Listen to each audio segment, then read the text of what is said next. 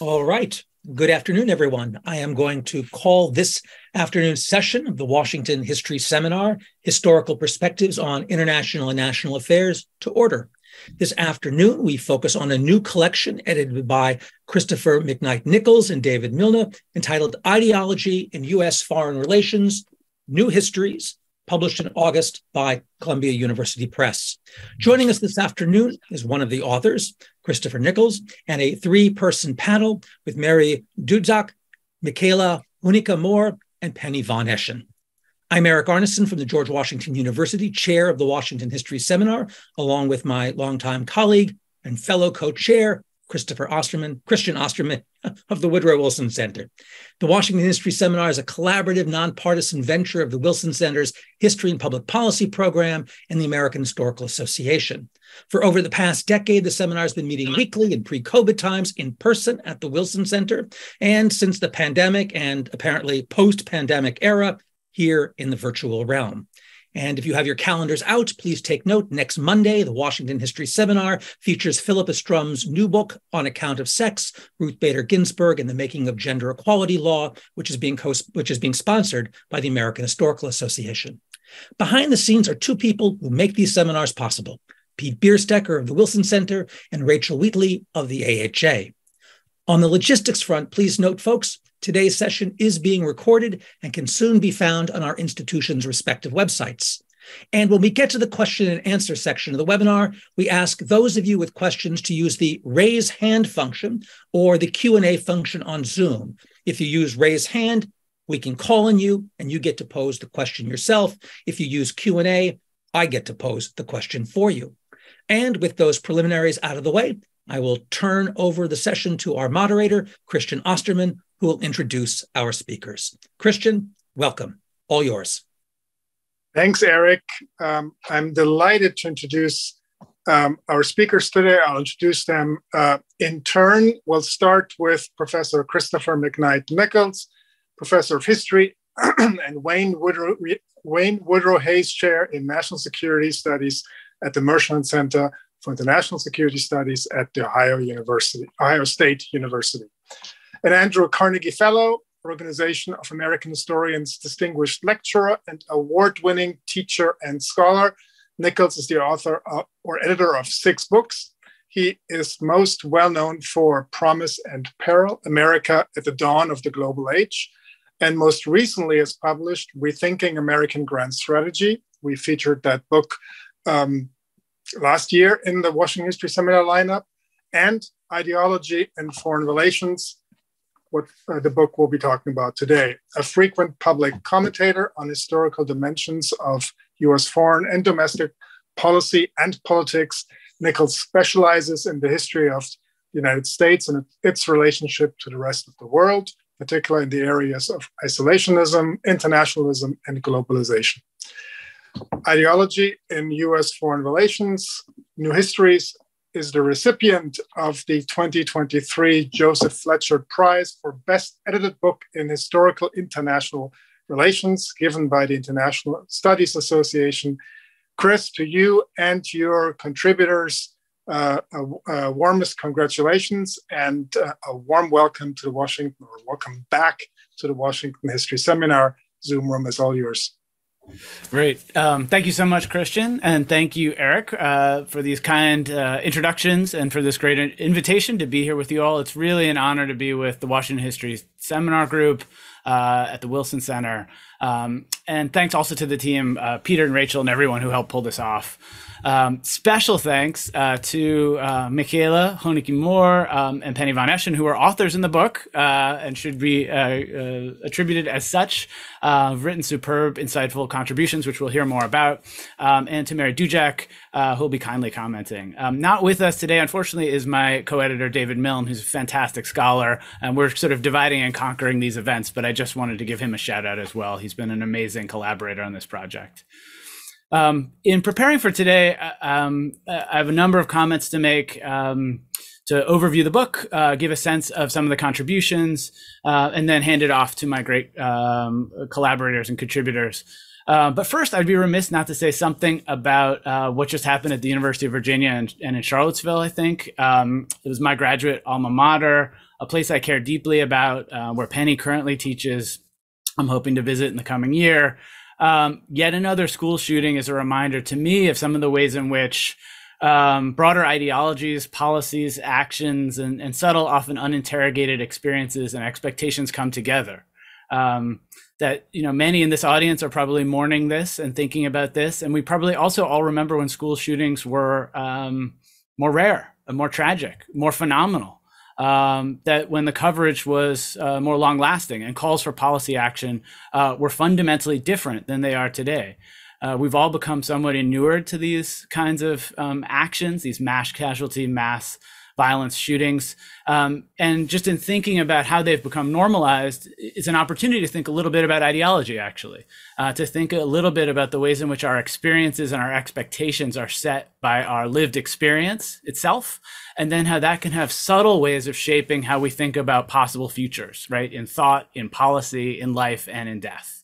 And so I just, my heart goes out to Charlottesville and UVA, who suffered a lot in the last few years, but also I think it's a way of focusing on one really tragic moment to consider the ways in which these sorts of moments can become normalized and they can set expectations for what might happen in the future. And so I promise I'll be a little bit more uplifting from here, but I just wanted to say that to start out.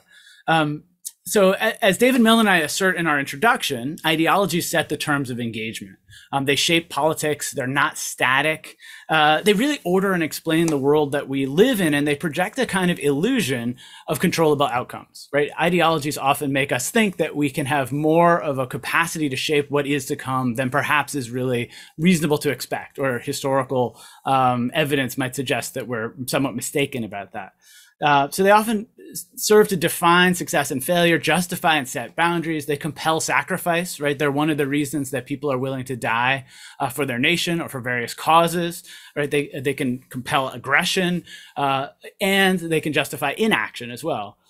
Sometimes their very function hides the fact that they are ideologies. And that's another thing that's worth thinking about, and maybe we can discuss a bit as well. And so we think, what's an example of this? We can need to think no further back than the Barack Obama presidential campaign of 2008, when he and his team elevated, or aimed to elevate, quote, pragmatism over ideology. This is something we lay out in the introduction a little bit. It sort of needs no explanation, but just to sort of think briefly about that.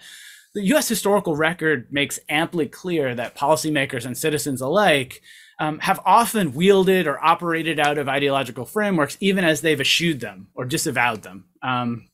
And that's a pretty common element that we see in the historical record for policymakers and citizens, and a kind of pejorative cast to ideology is something that theoreticians have often also described as well.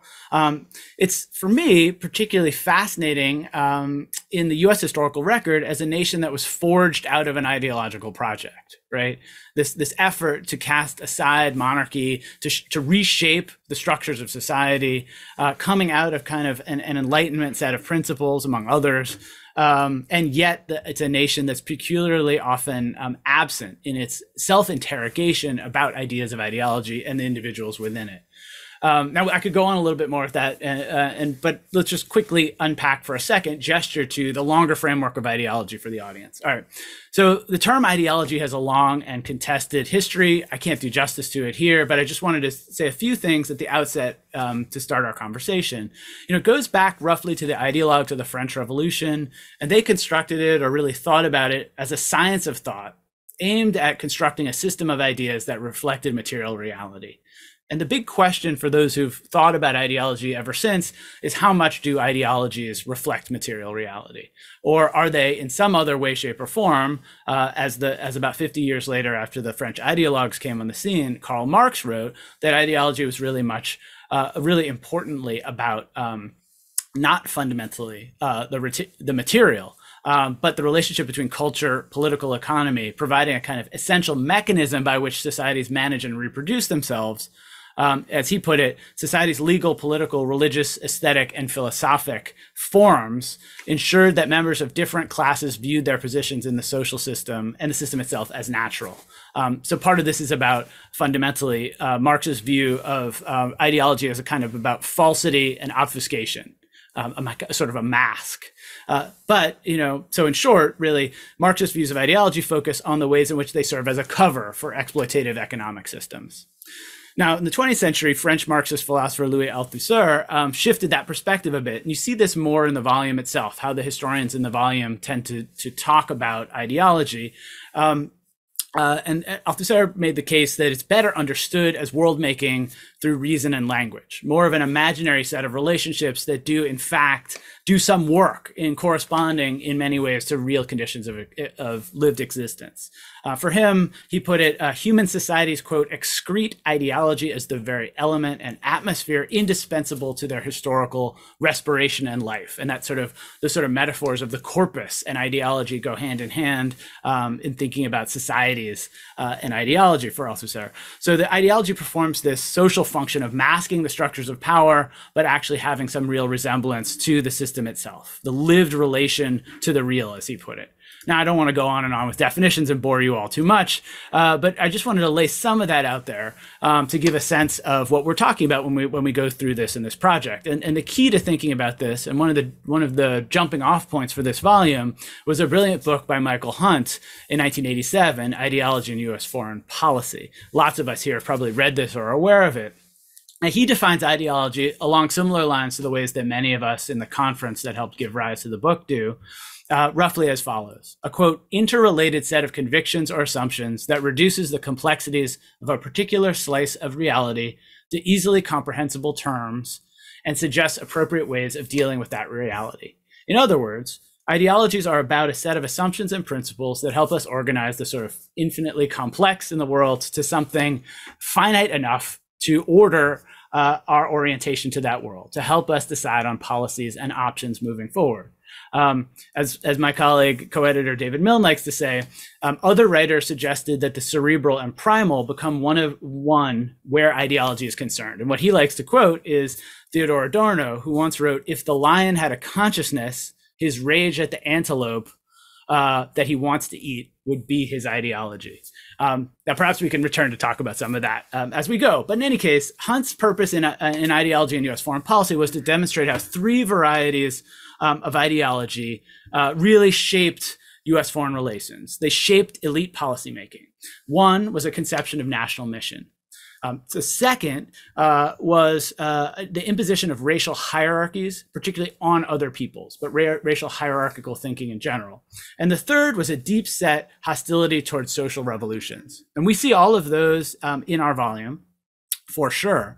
But when David and I set out to do this project, and when the contributors began their conversations about the project, one of the things that we wanted to do was to broaden this, the sort of frameworks for this, the voices, the actors, the lenses of analysis, far beyond elite policymakers and sort of top-down orientations of how to look at this. And one of the other things that we thought was that there was no way to do that project as in a single authored or dual authored book, that we really needed to rely on a large number of superb scholars who understood their archives and their eras and could contribute, particular contributions from different perspectives, different periods, to help, on the one hand, complicate a narrative of ideology in U.S. foreign relations, and in another, really clarify it. So the result is 22 chapters in this book. I think it's so much the better for the widespread breadth and depth that the different contributors brought to bear. The book is organized into 5 sections. So I'll give you a bit of that framework and then talk you a little bit through contributions, and I'll sign off and hand over to people to dive into the meat of the book. But it's organized into roughly 5 sections that tackle ideologies of the people, ideologies of power, ideologies of the international, ideologies of democracy, and ideologies of progress. And it moves in that order. Some of the chapters could have been rearranged into different places. They fit across them. But besides the contributions that we'll hear from our 2 contributors today, I thought I'd single out a few pieces of the book, just very briefly to mention, that give you quite a different perspective than the one you might have gotten in Hunt's brilliant book. So Emily Conroy Crutz, writing on 19th century mission magazines intended for children, she talks a lot about and helps us to think about the generational dimensions of ideology, the world shaping that happens far before we're cognizant adults, right? That's a fascinating dimension to think about, because the children of missionaries in the late 19th century, many of them had the cultural competencies and language skills to then become the diplomats of the 20th century, right? They literally gave rise to the people who shaped the American century. Then we have chapters from Imabong Morin, interrogating the foreign policy ideology of Eugenia Charles and Dominica in the 1980s, trying to orient a unilateralist U.S. foreign policy to Dominica's own ends.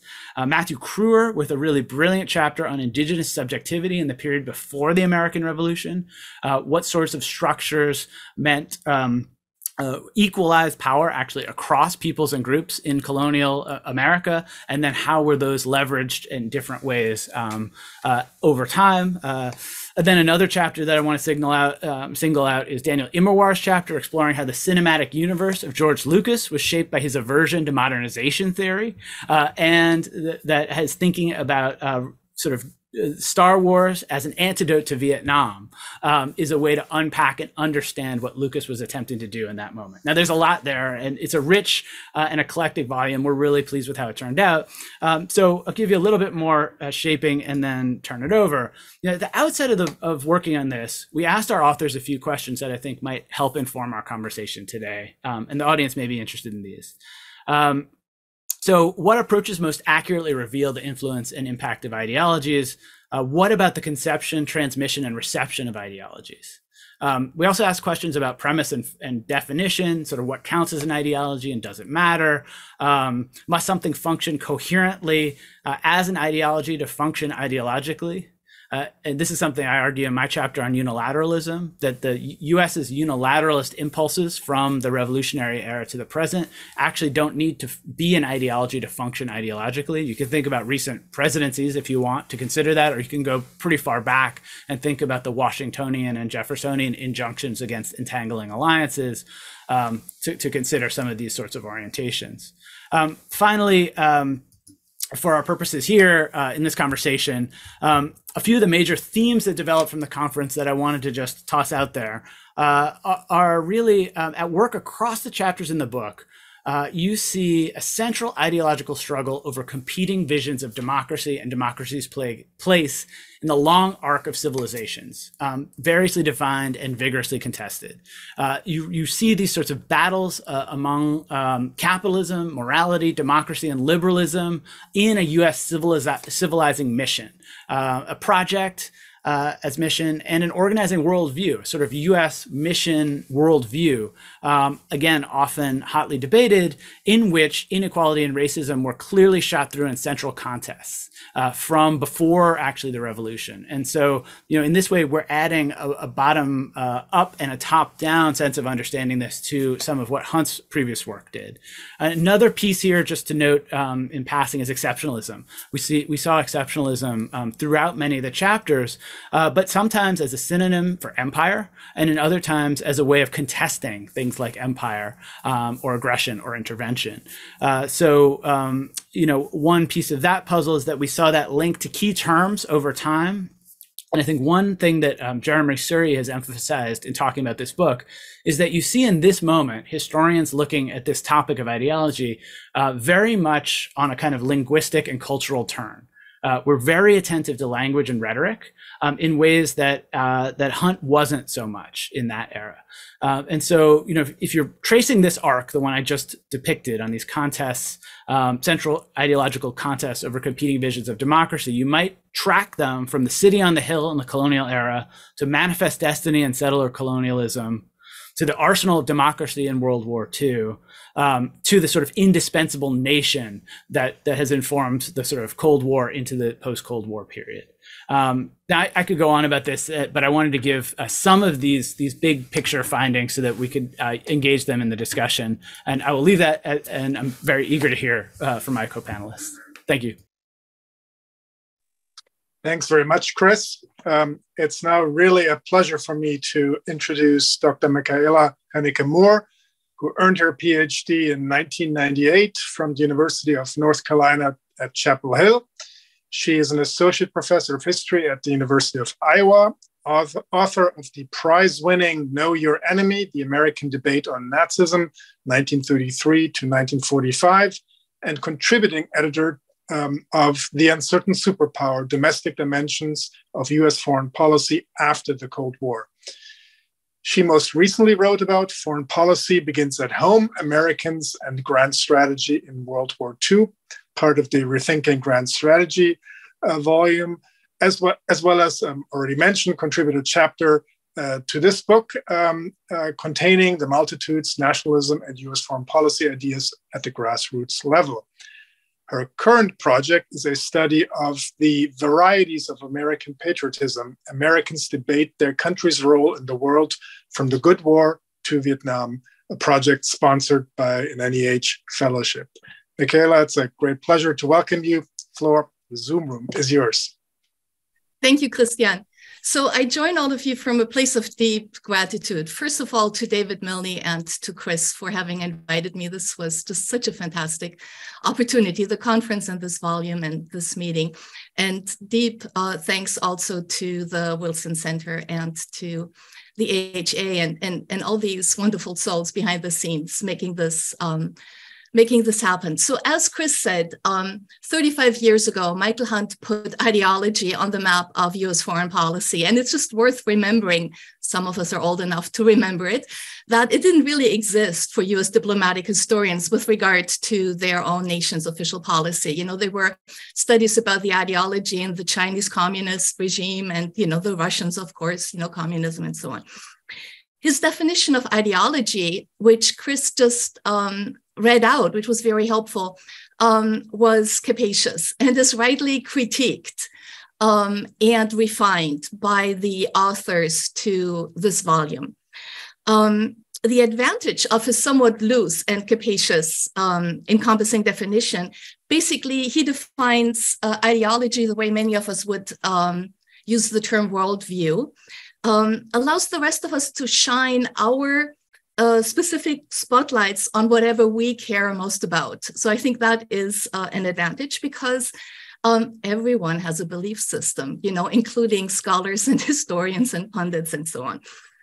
So I just want to briefly remind the audience of the three sort of pillars, constitutive elements in Hunt's really description, I mean, analysis, but then description. He weaves this through 250 years of, you know, US history, constitutive elements of US foreign policy ideology. So there is first, as Chris already mentioned, a nationalism that deemed territorial expansion and then an overseas empire, military interventions culminating in hegemony as an essential, as a required element for domestic, especially economic well-being. And in its official justifications, the civilizing mission casts this as beneficial. You know, this empire is beneficial for others, sort of the empire for liberty.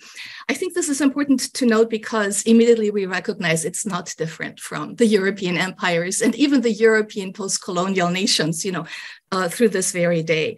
So it's another take on the theme that US exceptionalism and universalist claims are actually most widely shared among other nationalists and other nations' ideologies as well. The second, as Chris said, is the pillar of white supremacy. And as he shows in his history of US foreign policy, it's often rooted in white Christian beliefs, and even we could narrow it a little bit further down, Protestant, although, you know, the Catholics get their say as well in due time. And he calls it racial hierarchies, as Chris said. And the third element is a sanctified notion of private property and an unwavering faith in capitalism, which leads, as Chris said, first to sort of an ambivalence about other people's revolutions, you know, through the 19th century and into the early 20th century. But by the 20th century, it more and more hardens in outright hostility against revolutions, even reforms that are aiming for radical, transformative socioeconomic change and hostility and aversion against people who advocate and support it, whether at home or abroad. So in that regard, several authors, but I'll point out Penny, because I want to return to Penny's essay in a moment. She calls that, substituting, equating, confusing capitalism with democracy, or freedom with free market. I mean, it's something that we all know, but I think it's worth highlighting again. So you can see how these beliefs and preferences and practices that Hunt also outlines essentially reflect and are anchored in our domestic political, economic, social, and racial order and institutions, and from here get projected outward and shape foreign policy. And this is also where the famous normalizing and naturalizing work of ideologies is done. This has to be taught in schools, in churches. It has to be promoted by politicians. Today, we would say from both parties, but let's remember we once even had 4 parties in this country, maybe even more. So it has to be promoted across the political spectrum and in the media and by experts and believed and embraced by ordinary people. Otherwise, it doesn't work as a directive, sort of functional foreign policy ideology. So periodically in our history, however, there has been, so with this, I wanted to say deeply rooted, widely spread. But however, periodically in our history, there has been a real reckoning with this ideology or with elements of it. And our current period is such a moment, but not the first, and by no means the most important one, where the seemingly widely embraced understanding of, let's call it the US role in the world, is questioned and rejected. From all conceivable angles, religiously, politically, ideologically, and on all levels, grassroots, experts, and politicians. And I think that what, especially maybe for the current moment, but at other times as well, what prompts it, I think, is the shock about our inability to learn from history. So this is reminiscent of Einstein's, famous definition of insanity, doing the same thing over and over again and hoping for different results. But I prefer a different quote from Einstein that goes like this: problems cannot be solved with the same mindset that created it. In the chapter, in my chapter to this book and in my larger scholarly project, I focus on voices on the grassroots level, as Christian just mentioned, and then which is primarily white voices. And I capture them through letters to the president, to other elected officials, senators, congresspeople, but others as well, letters to the editor, private correspondences, oral histories, and also a lot has been actually written about my topic by historians and adjacent fields. So I'm drawing on that as well. So I look at grassroots level with these letters, which sort of foregrounds a little bit white people. And then I pay special attention through specialized collections to African-American experiences and critiques of US foreign policy, and to soldiers and veterans reflecting on their war experience as sort of the implementation end often of US foreign policy, as well as 3 select groups of refugees who turned US citizens from World War II, from the Korean police action, and from the war in Vietnam. And my main takeaway is that fortunately there's ample of evidence in the sort of archival record out there that there are alternatives, there are other mindsets at play, to link this back to Einstein. So we're not completely locked into that iron cage, although of national security doctrines, although it often feels that way. So there are alternative mindsets at play in our public sphere if we're only willing to sort of tune in. In other words, there is a continuous patriotic practice. There is a continuous practice of patriotic dissent. And I choose that word wisely, and I invite questions on it for later. A continuous practice of patriotic dissent and contestation, and a deep reservoir of alternative forms of international engagement, preferences for alternative forms of international engagement, and a whole set of different lessons learned from history and from experience. That is available, that is out there, that is clearly articulated throughout our history as well. So the picture that emerges from my research, which also draws on the published scholarship of others, is the one that our colleague Jeremy Suri, who has an important chapter in this book, sketches out in an important piece that was published today by the New York Times, in which he basically argues, let's stop chasing an elusive consensus. And to that, I would add, and let's also pay attention to the voices that don't fit into hegemonic discourses. So Jeremy says that is simply not what this country ever has been about, the vital center, the consensus.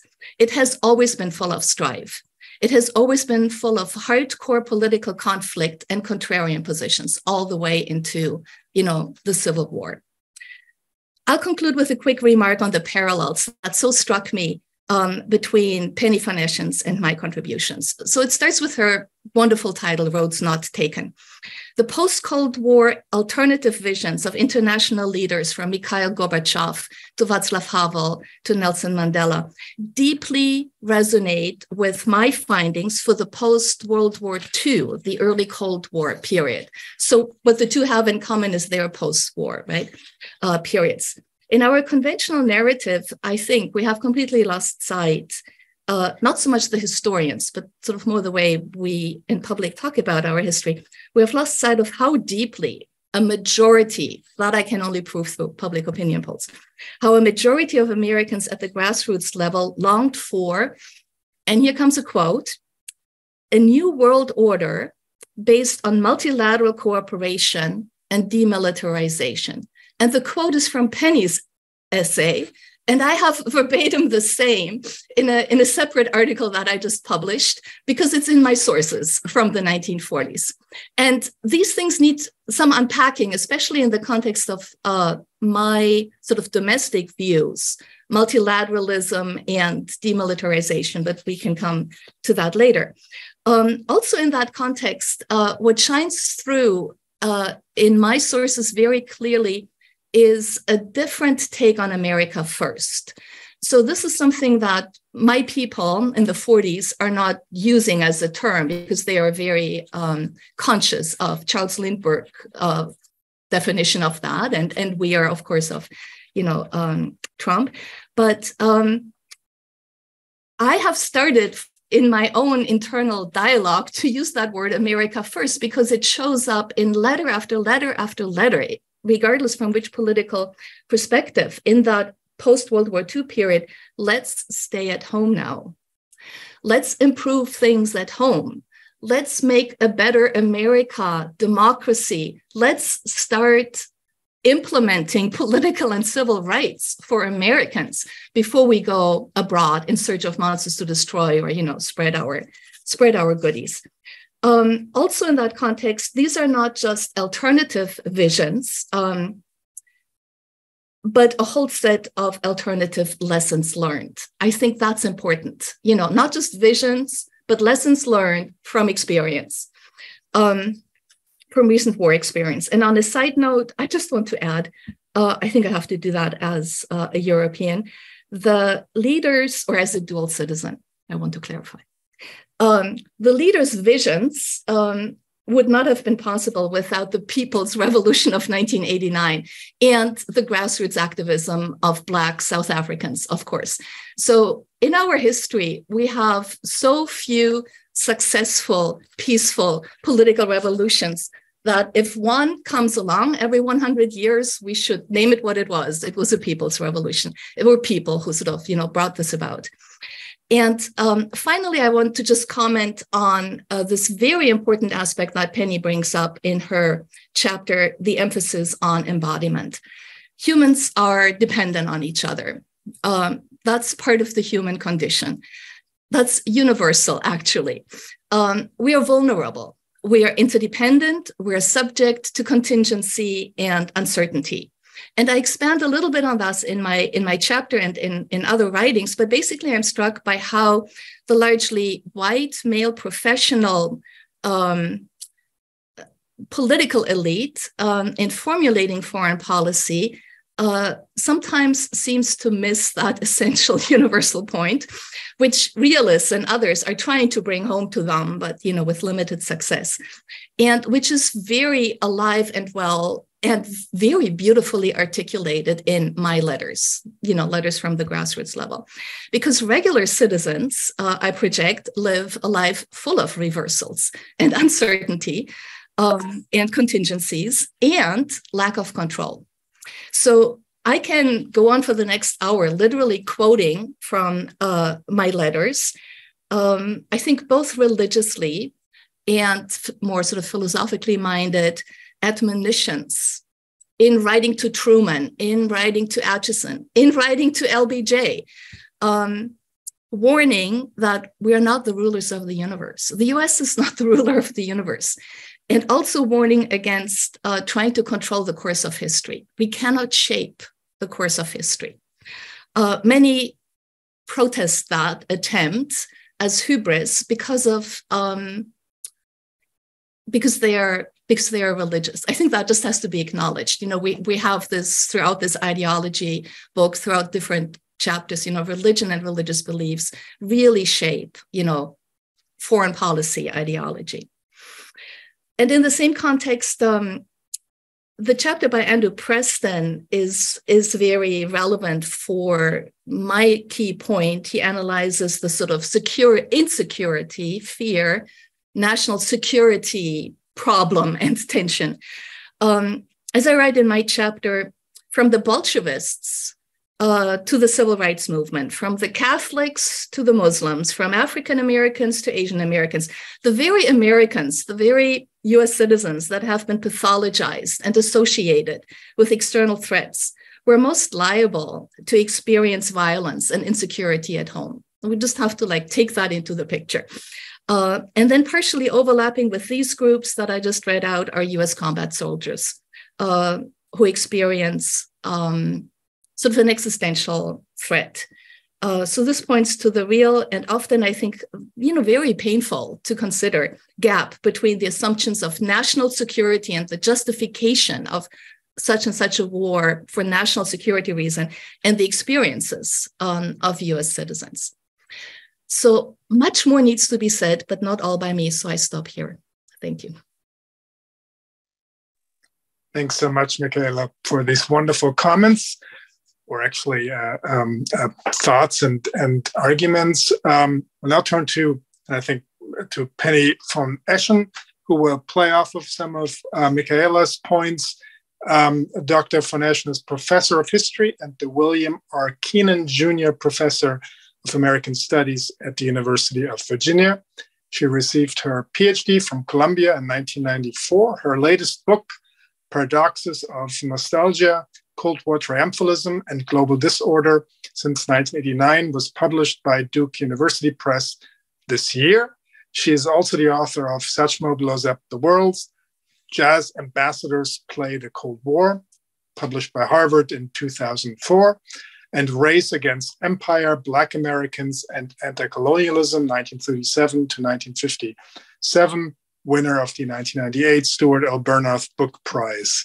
Recent essays include From London, 1948 to Dakar, 1966, Crises in Anti-Colonial Counterpublics, published in an edited volume on Imagining the Third World, Genealogies of Alternative Global Histories, published just this month, and Imperial Visions of the World, From Confident to Embattled Empire, published in Mark Bradley and David Engerman and Melanie McAllister's The Cambridge History of America in the World, published last year. Penny, it's wonderful to have you. Welcome to the Washington History Seminar. Zoom room is yours. Oh, thank you so much. So I want to sort of start a little bit more by winging it and riffing off these wonderful, wonderful comments and talk about commonalities and relationships with both of these wonderful essays that Michaela and Chris did. And I think first, Michaela had mentioned, I think we were both struck by some of the deep commonalities in our pieces. And Michaela's absolutely right. I mean, we both identify a period of a great contest of a whole variety of ways in which people around the world and Americans are looking at the place of the U.S. in the world and looking at various futures. And just single out a couple of things that I so appreciate in Michaela's incredible work, and everyone should go read it if they haven't. Both that she really captures the multiple registers at which ideologies are being both, created and always contested. That's the other thing that we share. These are never fixed. These are never, set. Although at times certain ideologies do emerge as extremely powerful with the power through violence and persuasion to set the terms on which other people are forced to act. But again, you get this really beautiful sense of these different multiple registers, and again, always contested. And I think one of the other, just kind of going to some commonalities with Chris, my particular essay, and Michaela is so kind in setting it up, and so it's called Roads Not Taken, and it looks at least what Michaela beautifully puts as the People's Revolution. You get a synergy across the globe with the anti-apartheid movement, with Gorbachev, with Havel, with Berlin, and people all over the world are demanding a remaking of history. And what's very interesting to me is that in terms of thinking about ideology, and in the essay, I contrast that People's Revolution with what I call kind of, a will to totality that you see in a mixed, in a sort of an intersection of neoliberalism and unipolarity, where the U.S. says we're the sole U.S. power. But we'll come back to that. So I see a real contrast in this People's Revolution because these democratic projects of the 80s and 90s, from Gorbachev's call for glasnost to Eastern European dissidents and the anti-apartheid movement, and other, like you think of the labor movements of Lula in Brazil, and the many other democratic anti-imperial global movements that intersect with these all contain self-conscious critiques of totalizing ideologies in both their state communist and capitalist imperialist forms. And to me, that's what makes them very, very powerful. So Gorbachev and others in the East are saying openness, glasnost. We must have political openness. We want a mixed market economy. But they're critiquing the stultifying, again, totalitarian or authoritarian ideologies that came in many forms in the communist bloc. But they're not jumping in and saying, oh my God, bring us a free market. We own neoliberalisms. They're asking for socialism with a human face. They're saying, we need to be flexible and we need markets, but they don't want to turn basic human needs over to the market, like healthcare, like education.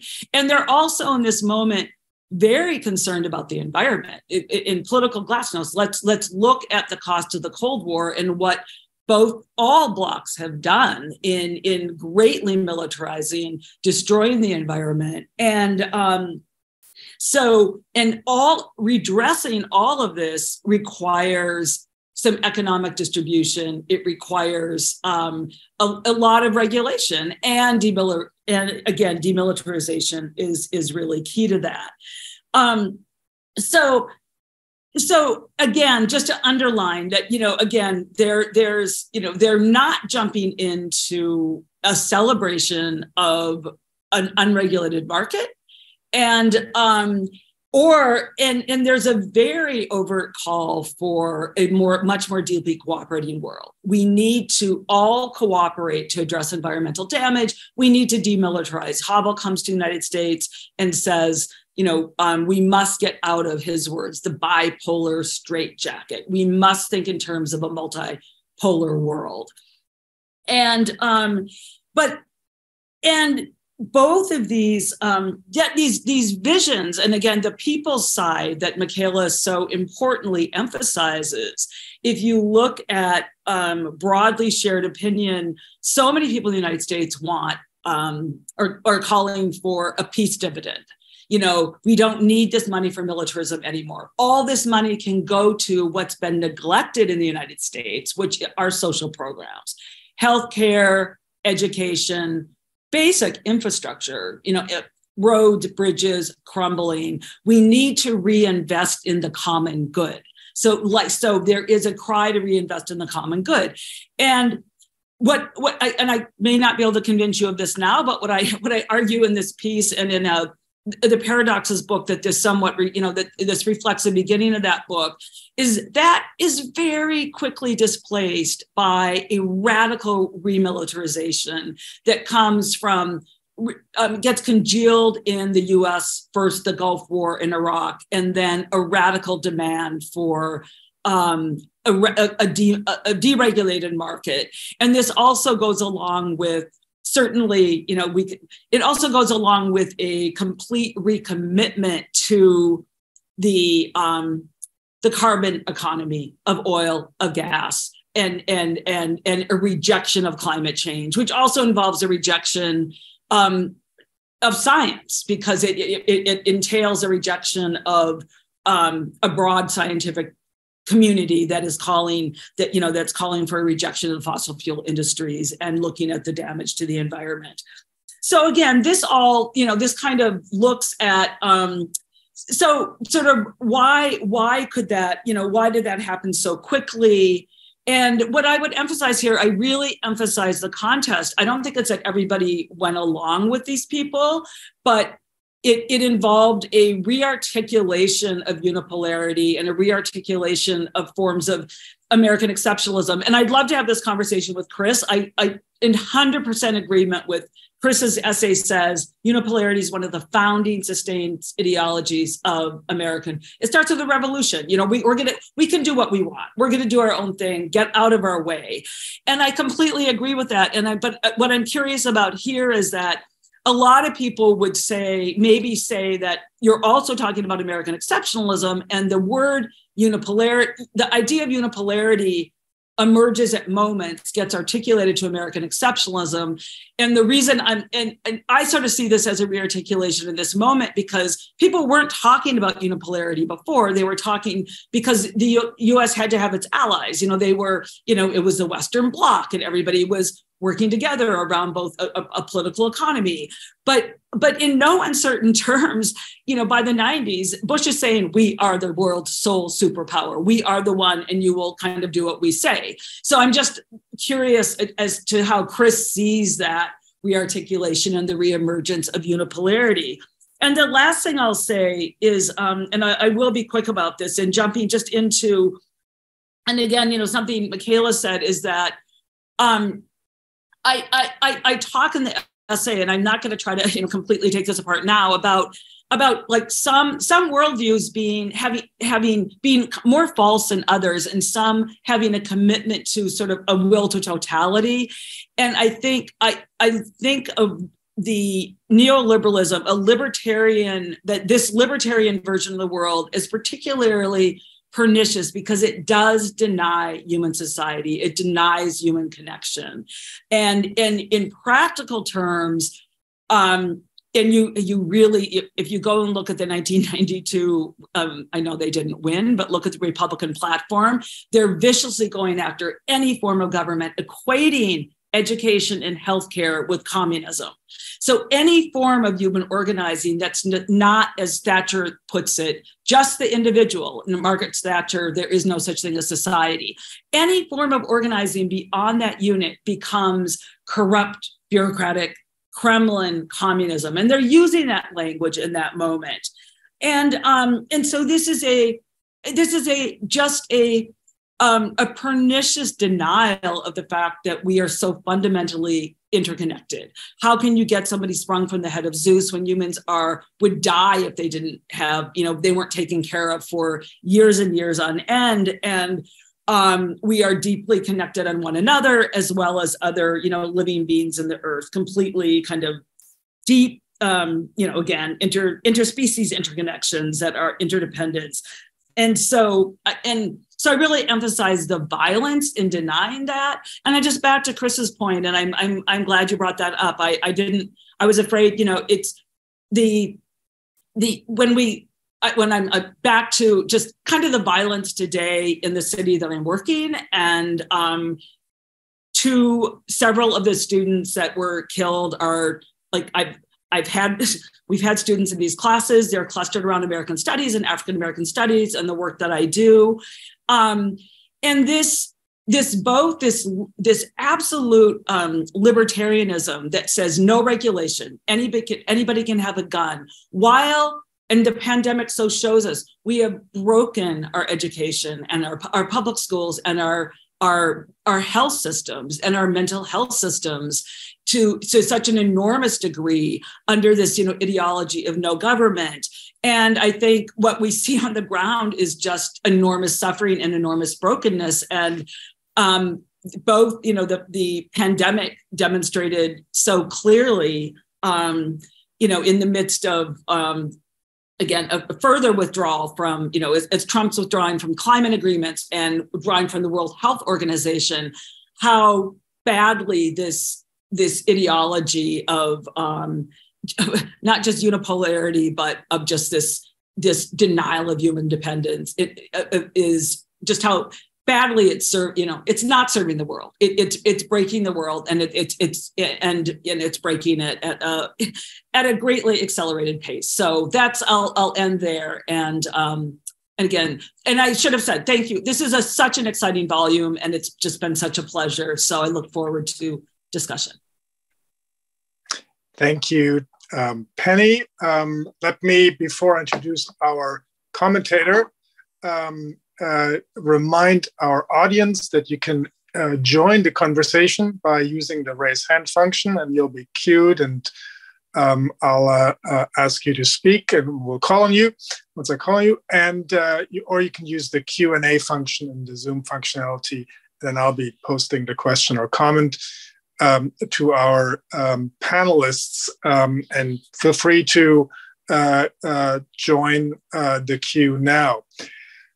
All right, well, there's a lot here on the table that our three editors/authors have put on the table, a huge subject. And when it comes to these really, really difficult and broad topics, we like to turn to some Washington history seminar stalwarts. There's no other word for Mary Dujak, who's been joined us for a number of sessions.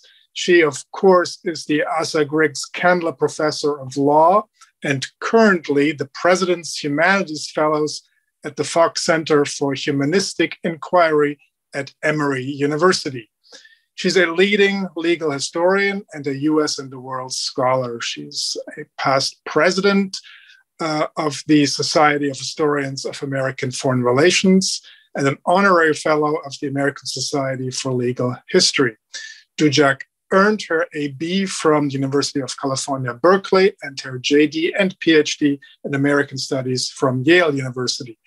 Her books include Wartime, An Idea, Its History, Its Consequences, published by Oxford in 2012, and Cold War Civil Rights, Race and the Image of American Democracy, published by Princeton in the second edition in 2011, and most recently, Making the Forever War, Marilyn Young on the Culture and Politics of American Militarism, co-edited with Mark Bradley, published by the University of Massachusetts Press just last year, a volume we were also delighted to discuss in the Washington History Seminar. Mary, warm welcome back. The Zoom room is yours. Thank you so much. I'm honored to be back here at the Washington History Center, here being in my study at my home in Atlanta. But that's what we do these days. It's really wonderful to see you, and to the audience. Thank you for being with us. I'm mindful of the fact that that you are entitled to have your say. So I will do my best to sort of make a couple of points and ask a question, and then save time for you. This book, Ideology in Foreign Relations by Chris Nichols and David Milne, is really an extraordinary accomplishment. It's not usual for collections of essays to get a big book prize, but they did. Looking at the book, it's really not surprising at all that this happened. It's really this sort of wonderfully broad and capacious examination of ideas relating to U.S. foreign relations. It has completely what from a traditional ideology in U.S. foreign policy or ideas in U.S. foreign policy standpoint, it has ideas that normally are just simply not brought to the table. So it's not just Penny's, roads not taken, which is so important and essential, but opening with the ideas of indigenous peoples and including young people and their ideas in the mix. So I think the book is also beautifully constructed and written so that it is really a wonderful volume for anyone interested in ideas relating to U.S. foreign policy and U.S. foreign relations, regardless of use, right? So, I'm thinking holiday season is upon us. This is an easy surprise buy for you. But what an amazing course book. I expect this will have an enduring impact across courses. And I bring this up, for the benefit of the audience. If you're thinking about whether you might want to use it, I really encourage you to look at it. One of the wonderful things about it is because it's so capacious in the voices present in the volume. It's not like there's a token Black person who is, mentioned in chapter. Really, there's sort of all this sort of richness of, Black ideas and ideas across social groups, ideas as they impact various kinds of populations, and that will allow students to see themselves in U.S. foreign policy history. And that is really sort of a gift of this volume to sort of present U.S. foreign policy not as this closed elite circle, but as something that Americans across categories have always engaged in. So thank you to Chris and David for doing this for us. And I really encourage you to take a look at it as a course book. So just a couple of thoughts about the book. It's and I'm sort of on some level I'm asking questions, but when we're going to Q&A, right? So that these are sort of questions that I'm sort of putting out into the Zoom room, not sort of directly calling on Chris to answer right now. But the title of the book, Ideology and in U.S. foreign relations, from my perspective, it actually could have also been called Ideas in U.S. foreign relations, or intellectual histories of U.S. foreign relations. So it's not working with the narrower definition of ideology, right? So ideology only as certain operative strategic ideas, but rather a broad set of ideas relating to U.S. foreign relations, and not just relating to elite movements in U.S. foreign relations, right? So it's really a capacious approach to thinking about ideas and the role of the U.S. In a global space. My principal really sort of question about the book is how ideas relate to other things, right? Particularly, how do ideas relate to politics? It would be, you could imagine thinking, well, ideas about foreign policy intersect with ideas about politics, and so we're all in sort of an ideology or ideas soup. But I, in order to understand ideas about foreign policy as doing essentially work in history, This may be the pesky causality question, but really, when are ideas doing work in history? I believe that they are, right? But my question is really exactly how do we know that? And so times when, ideology is in there, but we might think of politics as doing the work, exist all over the place. So when Senator Joseph McCarthy from Wisconsin held up, in the Cold War and said, I have a list of 205 communists in the State Department, what was he doing? He was trying to get reelected, right? He had concrete political interests at stake. And yeah, he was anti-communist, but his moves in that moment were for these concrete political self-interest that he had. And I think that we often see concrete political interests that I would argue are sort of out, at least sort of not directly, arising from. I mean, he would have been interested in getting reelected if there wasn't a Cold War, right? If anti-communism wasn't the driving ideology.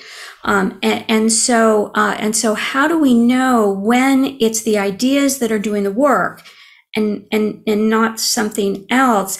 And I personally am not really satisfied with just it's the soup of ideas and I think it's sort of interesting to think about because one of the reasons it matters, and another example that I think about a lot actually is the 2002 Senate campaign of Max Cleland, senator from Georgia. I didn't live in Georgia at the time, but he was a multiple amputee Vietnam War vet, and he was basically red baited out of the Senate.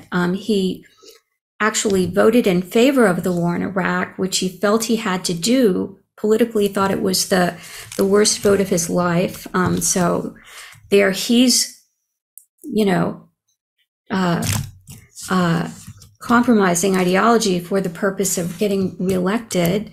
But really the example I want to bring up is the way that he was basically the ads by Saxby Chambliss run against him morphed from his picture to that of Osama bin Laden. So his critiques and concerns about the directions of U.S. foreign policy were used against him in a way that have widely been thought to be just terribly unfair, as a way of scaring the voters away from him.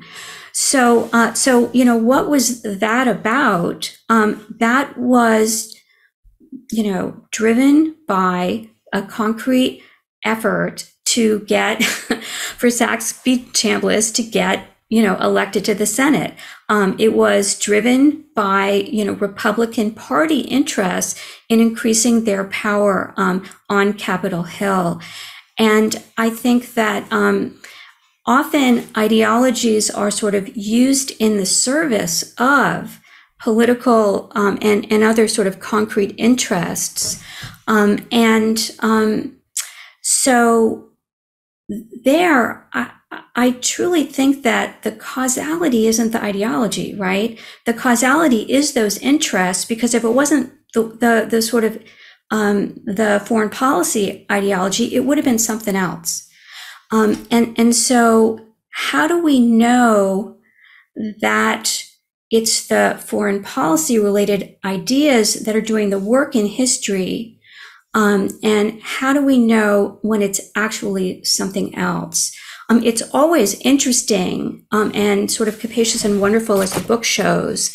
But I think this would be, again, not for Chris right now, but maybe as an exam question, right? I do think the book leaves this, it informs our understanding of this question, But I think methodologically it leaves it a little open, and that's not a bad thing about the book.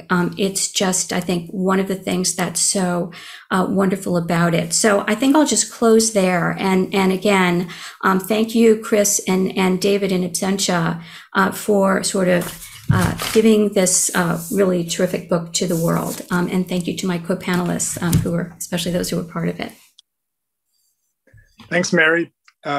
Great comments. And actually, let me, before we open it up to the audience, do give Chris a chance to respond to your questions and perhaps also reflect on a couple of points raised by the other panelists. Chris?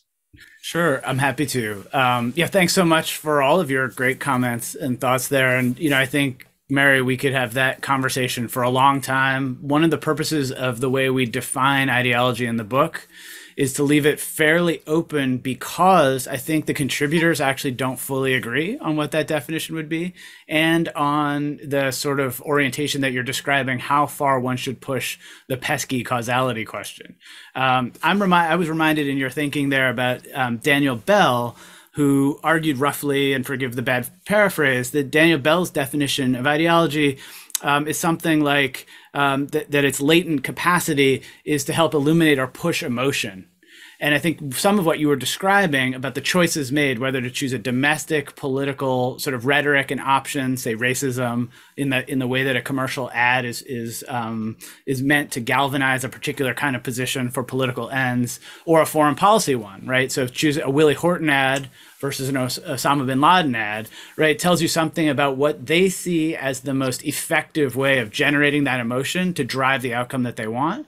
And therefore, to my mind, the way I would line that up would be, of the infinite set of possibilities, now paraphrasing Hunt, they chose the particular path of a set of foreign policy kind of ideas, images, or rhetorics, because they thought it would be effective, perhaps, because the individuals either believed it or at least understood it to be something that was enough in transmission and circulation that it would work with an audience.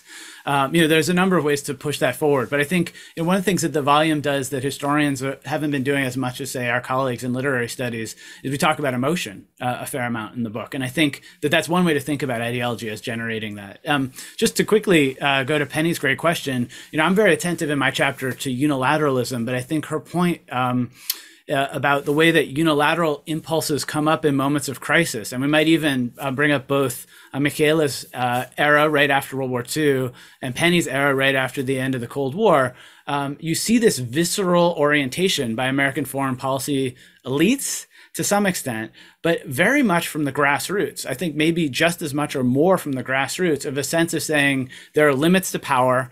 What's happening at the high levels of politics does not correspond to my sense of how the world operates or how I want it to. And then, as U.S. power becomes more significant, it should be no surprise that a kind of unilateralism can morph into a kind of unipolarity. And then that can dominate the discourse coming out of that era, in the way that a sort of unilateralist impulse, you might argue, was a big part of why the U.S. rejected the Treaty of Versailles and the League of Nations, and orienting the U.S. when it certainly wasn't the unipolar world, right, but a more unilateralist orientation to how to wield power. I could certainly elaborate that more, but I'm happy to open this up to my colleagues, and I see some good questions coming in. Great, thank you. Let me remind our audience the time is now to pose your question in the Q&A or by the raise hand function. Let's first go to Stephen Shore. Yes, my question, I have two brief related questions. The first is, I get somewhat impatient when I hear about the lessons of history. Would it not be more accurate to speak of the lessons of the historians who write history? And if so, how aggressively should these historians state what they believe are the alleged lessons of history? If they say there are no lessons to be learned, it probably would not help their book sales. And if they say if they have two specific lessons, are they not crossing the border into ideology? Would like to take that on. I see Michaela. Christian, may I? Sure. Please jump in. I can't on my iPhone, can't see all of you at once. So please jump in. Thank you. Stephen, this is a really excellent point, and very dear to my heart. So just to clarify, the lessons of history, more actually in the sense of the lessons from my own personal recent experience is what I was talking about. Because in my research, I found that ordinary Americans were very articulate in writing to their elected officials about how they understood World War II, which was either a few months ago or a few years ago in the source collection that I looked at in the Truman Library. How they understood World War II. And of course, that was shaped by their own experience. And they were saying this back in a critique of the official lesson learned from history, which was the famous anti-appeasement Munich lesson. So that was my point. And I think a similar dynamic is going on in what Professor von Eschen describes, that this was grounded in Mandela's and Gorbachev's and Václav Havel, and maybe most interesting, Gorbachev's experience as a political leader. Like all these things, all these ideological things that I grew up with, on which we founded a whole country, it's not working. So we have to change. So I think these are lessons learned the hard way. And I completely agree with you, and sort of based on experience. And I completely agree with you, Steve, that that when historians put out, lessons learned, although mostly it's lessons not learned, but here they are. Here's what, they should have learned. You were quite right. And, I hope that I acknowledged that in the beginning. None of us are free from bits and pieces of ideological thinking. We have to be, what Professor Dujak so rightly, I think, or Penny, remarked upon as, maybe we need a little bit more national self-interrogation. That is true for authors and scholars, historians and pundits as well. I completely agree with you. Thank you. Thank you. Anyone else like to respond to that question? I have one thought there, just to weigh in. I think there might have been some slippage in the terms we were using, but I think all of us were talking actually about the way the historical actors leveraged the lessons that they learned from their own studies of the past. So, very often, for instance, I've been really struck in my recent public talks, for instance, about the America First Committee. If you go through their records, the single most important historical event for the America First Committee is the process by which the U.S. got into World War I. And you will see, the lessons of World War I again and again and again and again in the America First Committee's writings, their public pamphlets, and all that sort of stuff. And you can find this in other forms. When I've studied the isolationism, for instance, one of the constituent parts of isolationist ideas, I argue, is a historicist vision of how Washington, Jefferson, and Monroe can be updated for a given period of time. So they understand this history and then they adapt it for another era. Well, Washington would have said no to NATO because no entangling alliances. And that sort of thing. So I think you're right to be cautious. And if there was some slippage in how we were talking about it, that isn't, I don't think, accurate to how we've written about it and studied this. And then there is, of course, as Michaela was saying, I think it's very important. Historians in the public, we very often say, here are some historical insights that we could learn from that we have not learned from. And it may be a Sisyphus-like task, but a lot of us are rolling that rock up the hill as much as we can. Right. If I jump in and say, if I'm hearing this right, also that there was an element that Michaela spoke to about historians interrogating their own assumptions and being aware of that. We could also relate this to a question from Arlene Fleming, who said, what's the relationship between ideology and mythology? For example, the myth of American exceptionalism. And I'll just start briefly by tying those together and say, my answer would be to that the heart of I would start with the definition of ideology that says ideology posits something that is actually created by humans it claims that something is timeless and natural, which is in fact not natural, but created within historical time by humans. And it's that kind of confusion that presents both ideology and mythology.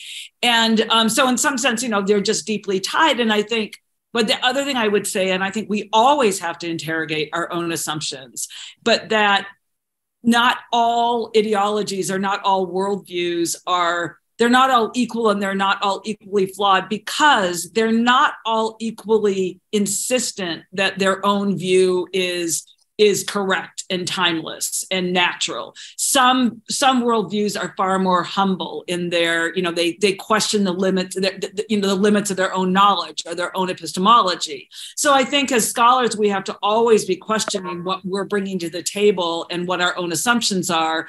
But of course, nobody can operate without assumptions. But I think that's the whole work of sort of, this is why I think history is very much like ideological critique, because historians are in the business. When somebody says, this is natural and timeless, we say, no, it's not. This is when it was, this is how it was created and when, and this is how it happened. And these were the struggles and contest over it. So I'll leave it at that. But I really liked that question and thought it tied into the last conversation. Great, thanks, Penny. But I do have a question for you, just in follow-up. Give an example for our audience of a more humble ideology, as you just put it. Okay. All right. So and would I call it an ideology? A more humble ideology would be to say that, I guess, and I'm wary of jumping to the word pragmatic, but I think it would be kind of an experiential based sense of learning, and that is more or less, compatible with maybe just pragmatism in a philosophical sense. That would say that we have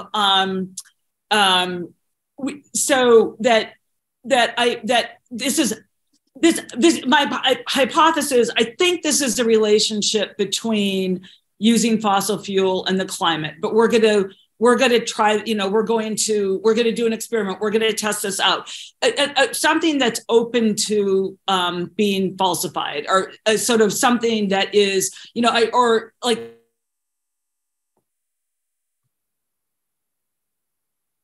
think this is going to help the person, but rather than say, this is the only, that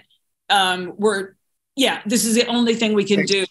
Right. Yeah, I guess the political analogy, the political examples might be a little bit easier to contrast, because somebody who is saying, who says 70% of the people may not agree with abolishing abortion in all instances, but we know we're right, and we're going to impose this on people by any means necessary under any circumstances, where you go to a very totalitarian view. Anyway, that was not very helpful, but thank you. All right, we have another question from Stanley Azrol. Stanley?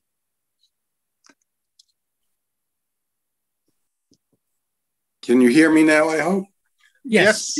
I'm a 1971 graduate of Columbia University, and I have been sort of an amateur, I guess, in the area of how does ideology affect policy, with, particularly doing, and I don't want to go too much into this, but particularly going into how it was that the remnants of the Confederacy were scraped together and used in order to organize the way that academics and others thought about and influenced the ideology of the United States, and particularly since the end of the Second World War.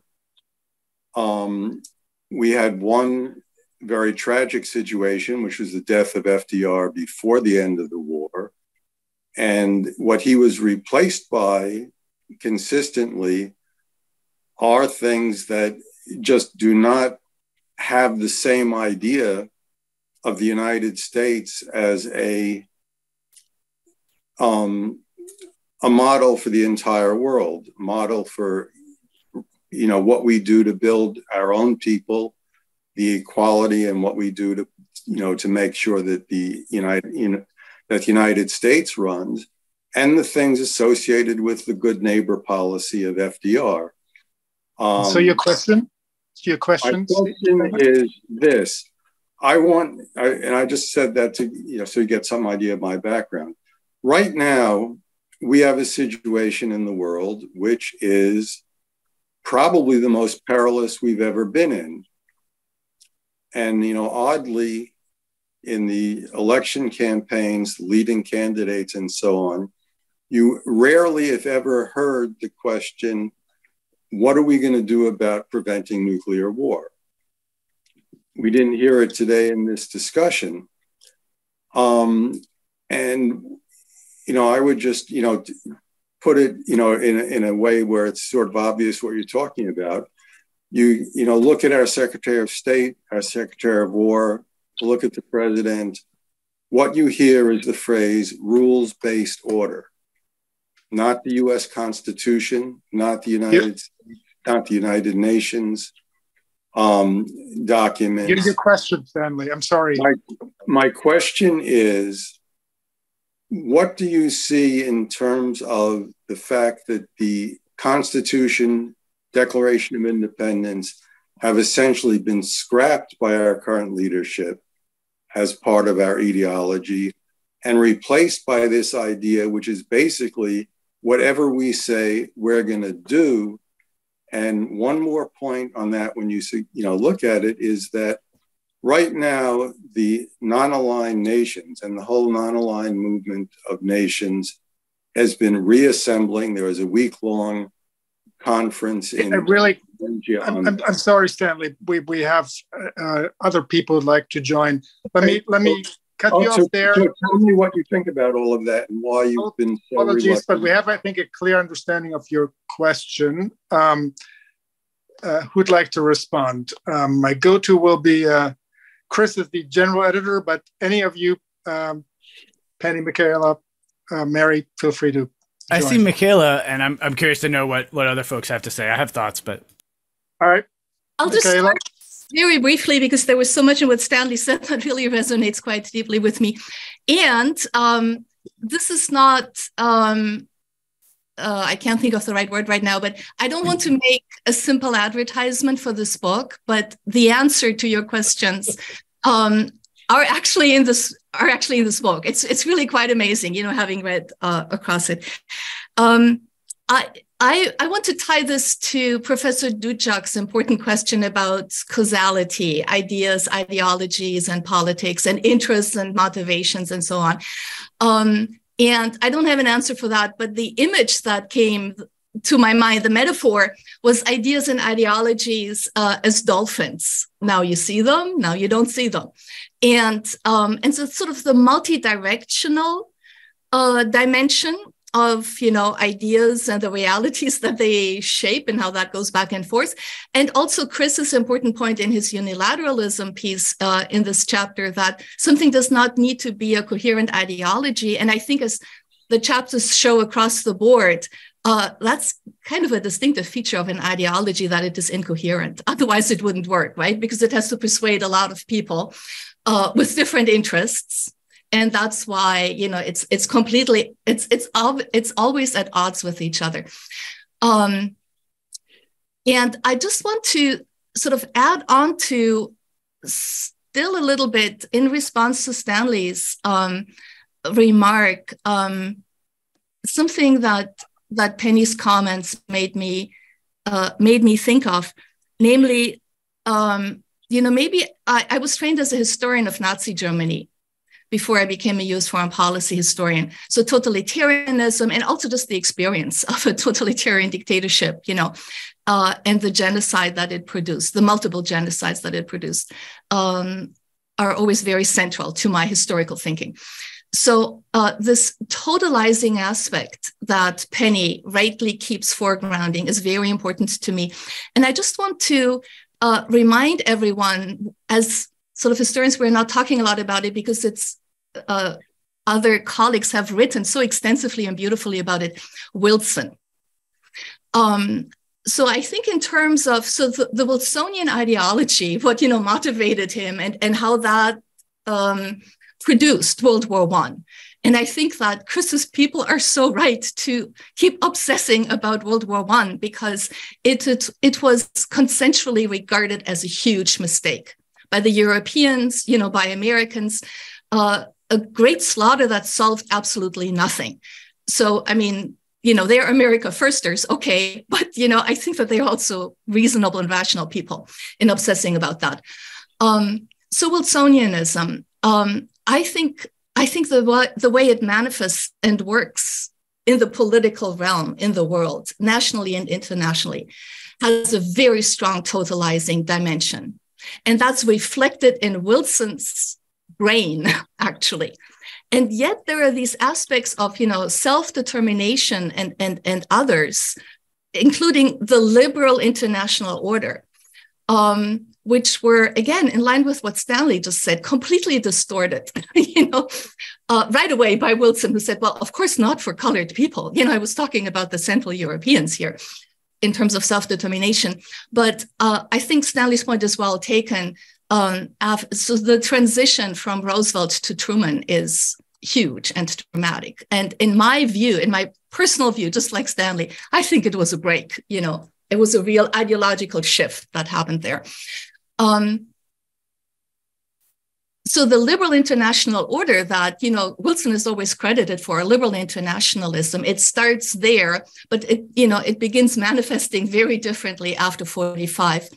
But like self-determination, as Aris Manella has shown, these ideas do get picked up by other people. And they take the ball and run in another direction that is completely contrary to US foreign policy interests and ideologies. But, that's the beauty of ideas. Thank you. Thank you. I'd like to call on one more audience member. Rather, I hope, Chris, you'll forgive me for not calling on you right away. Perhaps you can wrap your comments into your final comments. Stephanie Kinney, if you'd like to pose your question or comment. Yes, I sent it in as a question, and it was, I'm struck by the long-lived roots of traditional religion into the 21st century, even as they contest with ideological secular religions and their political manifestations. And I wonder if we run the risk of relegating religion, traditional religion, too much to the past as we focus on ideology, which is a kind of religion and in many instances of its own. Thanks very much. Who'd like to respond to this? It'll probably be our final question. I see Penny, and I'm happy to wrap up. I want to, really quickly. I wish we had a lot of time to discuss this, but I think we have to be relentlessly historical, and we can't talk. There's no such thing as traditional religion coming in the present or continuing to live in the present. Every form of religion we know of has been radically reshaped by the politics of the time it's in. If we look at a radical reshaping of Christianity, Islam, Judaism, and let's just take the arc of the last 50 to 60 years, or the period in which the book covers. So that's, I think, religion has to be as radically historicized as anything else. And I'm so sorry we can't talk about this for hours, but we can't. So over to Chris. I totally agree with that. And I think it's a great question. I teach a pretty popular class on religion and U.S. foreign relations. And it's a through line in the book, the role of religion in shaping ideology and shaping very many and diverse groups of Americans' thought, right? Because it's this religious ideologies or religion can inflect all sorts of different ideologies, and religion can be manifested and deployed for particular kinds of ends. You see this, historically in 1898, you have religious groups on either side of questions about whether or not the US should annex territory. And I would add one more thought as we sort of conclude. One of the ways in which, and I was opening with Charlottesville, one of the ways in which we get normalized and have sort of experiential ways in which ideology and forms of religion can be commingled is things like civil religion.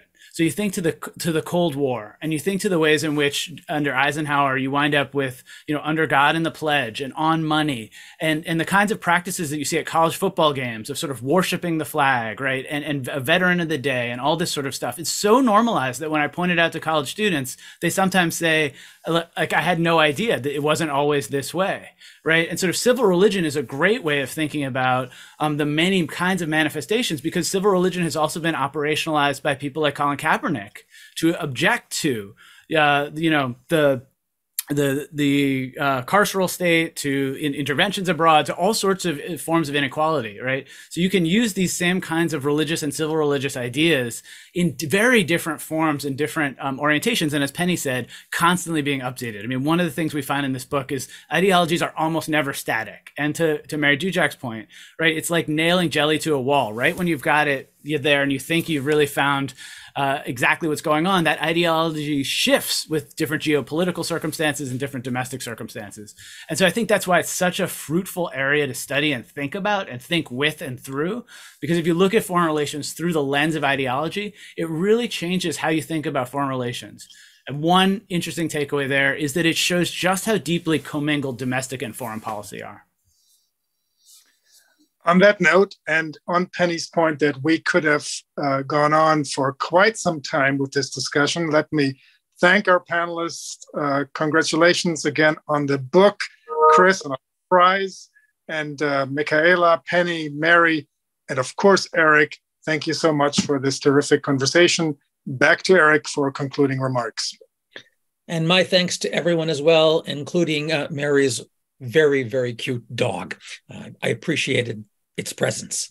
So in drawing the session to a close, let me remind you that the Washington History Seminar returns next Monday, November 21st at 4 p.m. for an AHA-sponsored session on a new book by Philippa Strum, On Account of Sex, Ruth Bader Ginsburg, and the Making of Gender Equality Law, with the author and discussant Deborah Archer, the president of the ACLU and professor of law at NYU.